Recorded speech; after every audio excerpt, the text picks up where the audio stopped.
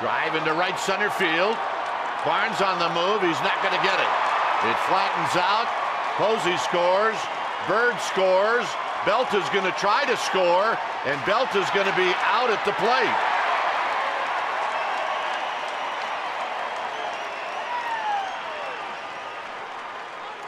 I don't know if Belt was out of gas, but coming around second and then coming around third, it looked like he was out of gas.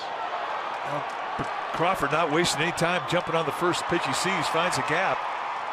And there you see Belt looked like he tries to turn it on here at the end. And it turned out to be a perfect throw and a nice tag by Nick Hundley. But Roberto Kelly kind of scratching his head because he is used to a little more speed from Belt, who has been sick the last couple of days. But a nice at bat nevertheless for Brandon Crawford.